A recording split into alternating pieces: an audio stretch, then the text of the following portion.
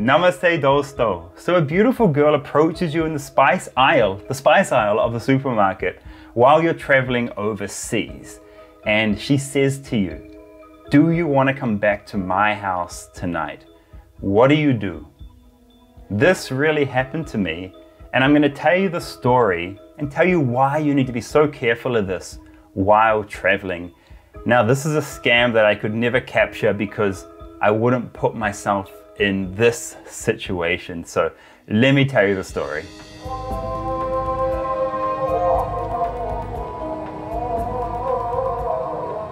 Of all the places in the world, I did not expect this story to be set in Pakistan because it's a conservative country and men and women are very segregated there.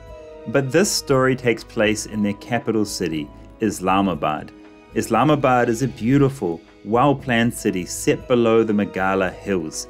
It's the safest, most expensive, and most liberal city in the country. It's definitely a comfortable and luxurious city, which I don't think a lot of people expect to find in Pakistan.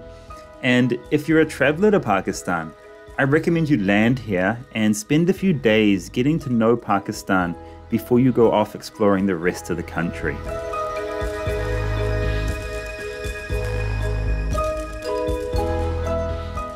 So the story starts here in Islamabad. I'm walking through the very famous Jinnah supermarket and I'm talking to my wife on the phone. Now the Jinnah supermarket is not a supermarket, it is a massive bazaar. Really long bazaar with everything you could ever want to buy. And I'm talking to Manisha on the phone and I'm like, Manu, I found this amazing Chinese restaurant the other night. I ate there last night, I'm gonna go eat there tonight. It's called Jinyaki. I always tell my wife where I am and what I'm doing because when you're traveling alone like I do, you need someone who knows where you are at all times in case something goes wrong and they can't find you or something happens to you. So she's the person I tell everything to. And I also send her my GPS locations and everything as well. So I hang up on her and I arrive at this Jinyaki restaurant and I order Mongolian beef, chili chicken, and 3 spiced chicken. It's good, it's good. And I sit down at my table and I'm eating my food. And I can feel that someone is watching me. You know that feeling when you just know someone's watching me? Now I'm a foreigner in Pakistan, so you will get stared at a lot and people will say stuff like, Deko, Deko, Ferangi, like, look, it's a foreigner, because there's so few foreign tourists there. But I wear a salwar kameez and a pakol in Pakistan, so I can blend in and so I can avoid attention, basically. So there were very few times where people were actually staring at me in Pakistan. This was the first time I actually noticed it. And so I look up from the table and I see this lady sitting on the tables outside and she is just staring me back in the eyes like we're locked in eye contact. Now that in itself is a very strange thing. Women do not lock eyes with men in Pakistan. It just doesn't happen. If you catch the eye of a woman in Pakistan, she'll quickly look away, you know? And so it's very strange for a woman to be staring at a man in Pakistan, staring at me like that. And so I just it was awkward, so I just looked back down and just kept eating, right? And a couple of minutes later, I could feel that someone was still watching me.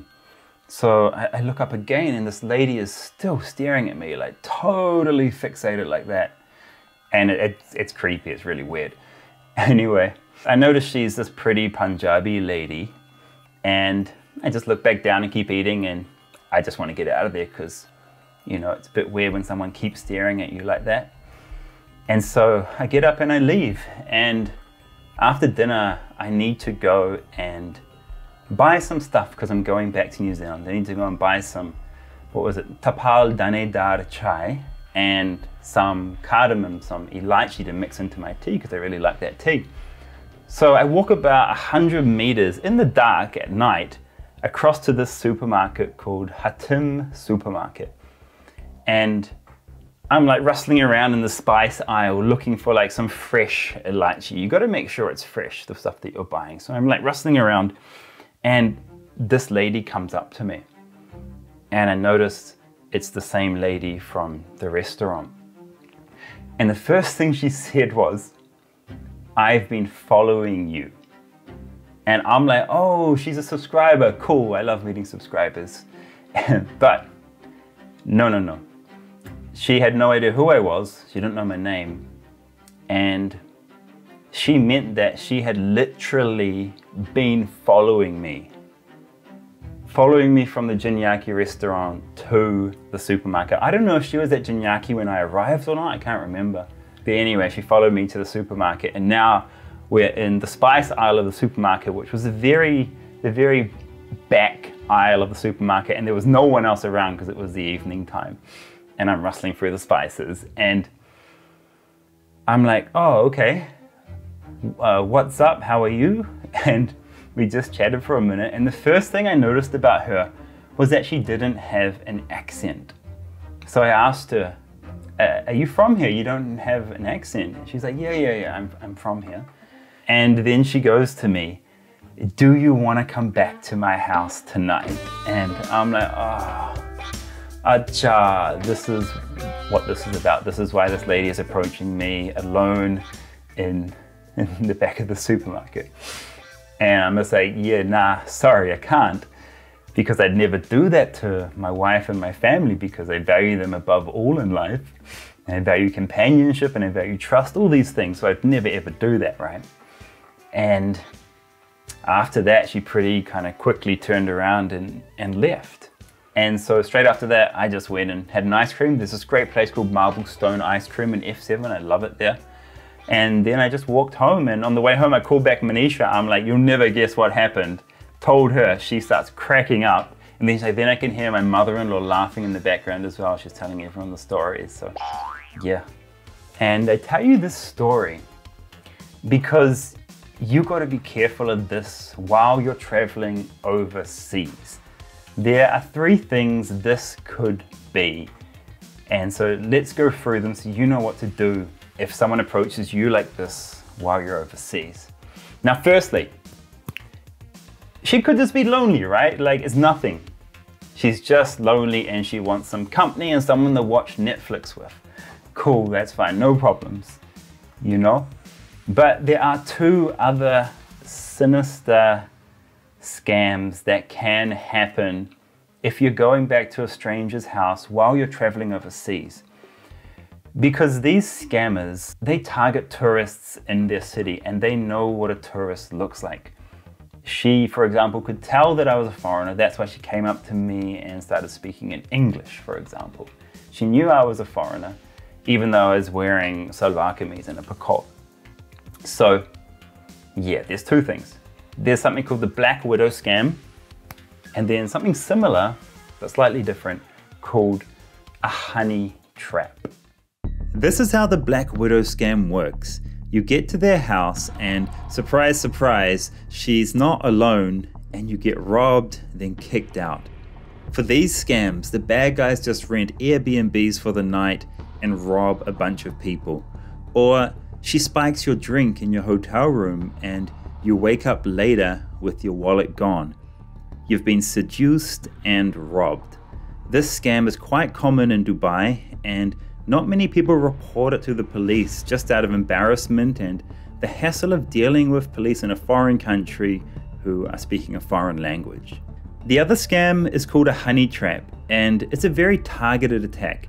Rather than the Black Widow scam, which targets any male tourist, this one works exactly the same, except in this case, she'll record evidence of your encounter and use it to blackmail you. Businessmen, for example, are honey trapped to extort money from, and then intelligence agencies use this to blackmail government employees to leak confidential information. And so my advice, before you go back to anyone's house or hotel, you need to know them a little bit. You need to know who they are, you need to spend some time with them. You need to work out who they are, why they want you to come back to their house at nighttime like that.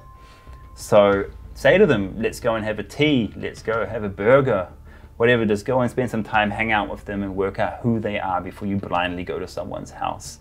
And there's one trick you can do. Try and take a selfie with them. People who are going to scam you are not going to let you take that selfie with them. They're not going to want that picture taken for evidence purposes, right? So yeah, After a few hours, just try and take a selfie with them and just see how they react to that. So take your time, find out who the person is, and always be sending your GPS location to someone overseas so they know where you are while you're traveling.